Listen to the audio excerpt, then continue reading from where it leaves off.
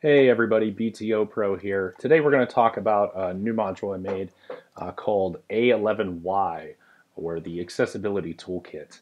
Um, so if you're not familiar with accessibility, you probably should be. Part of this project is just kind of awareness raising. Um, but the other part is making it easier to get more accessible components and things that help people use your website. So if you're interested in A11y, this isn't actually associated with the A11y project, but they're all about awareness raising and a community effort to make web accessibility easier. They have some good checklists and patterns of design and resources. So wanted to play off of that. Um, Things utilized in A11y module is one of them is opendyslexic.org. So Open Dyslexic is a font you can use that helps people with dyslexia. It's a versioned font. It's also available via CDN, which is how we're integrating it. Um, and then the other thing we've drawn inspiration from is the Moodle plugin blocks accessibility. So what the block accessibility does in Moodle is, if you can see the screenshot there, it basically just provides some options as to how you'd like to view the content. So it's kind of what we're drawing inspiration from here. So this is for Drupal 7, and all those other links are there. There's also some links to things like SpeedReader, which is a related project. So see this in action. I'm going to go into what else? Elms. When you install the module under System, there's accessibility settings. And so you've got four things here. Whether or not to allow the Open Dyslexic font, whether or not to allow contrast settings, and whether or not to allow text resize. By default, all three are set. Also, there's cookie domain. And cookie domain allows you to set the cookie for remembering this setting on the client side, but whether or not to do so for all subdomains, right? So, for example, in Elms Learning Network, you've got a whole boatload of subdomains. If you look under network, right, these are all different domains. And so I want to remember your settings across them. Well, setting that value everywhere allows that to happen. So let's look at what the net effect is. Basically, you get a block, and there's ways you can implement this elsewhere. This is just how we implement it in Elms.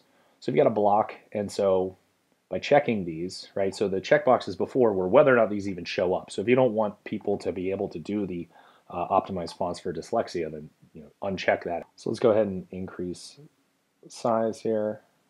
See what that does.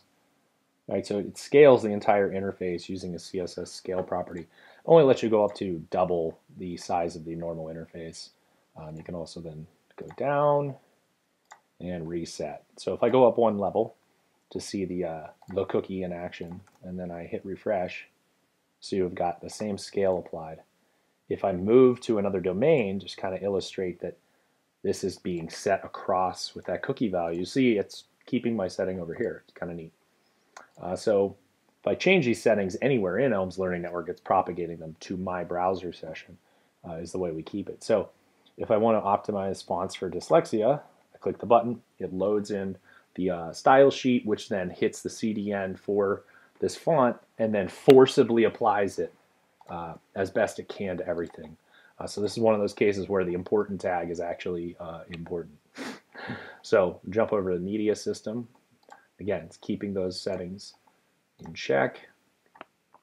We can also put things into high contrast mode, which I think needs a little bit of work still, but because you can see that button went away, but you can see that again, using CSS properties, it's able to actually apply a filter of high contrast. Some things I have noticed, some things get goofed on the interface when you go high contrast at the moment, but room for improvement there. And then there's also invert colors, which I actually I prefer this interface at this point. But basically, anything that's a link, it tries to forcibly set to yellow. Again, need to tweak it some for Elms in this case, but so that you can see the outlines of things. But definitely, it reduces the visual clutter of what's going on the screen. And again, we need to fix that, flash. I almost consider that like the flash of unstyled content, right? But we need to fix that aspect. But you can see it being applied. We just need to get it to apply as a kind of behind the scenes. That's something the Moodle plugin does, something that we'll want to support as well. But you can see again, it's propagated these settings over here because of the cookie. Now that I'm in course content, you can see we also have a speed reader in here, and we've got the open content outline and previous next shortcut buttons.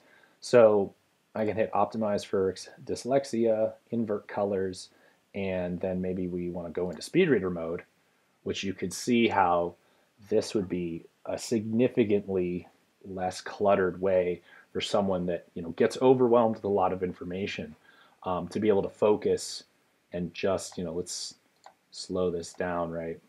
So now it's not going quite so fast, and maybe this is helping me ingest the information better than I would have normally. It's kind of part of the point of accessibility is accounting for these things that just the nature of the web is going to make difficult for someone potentially. So you can see we've got our pages in here.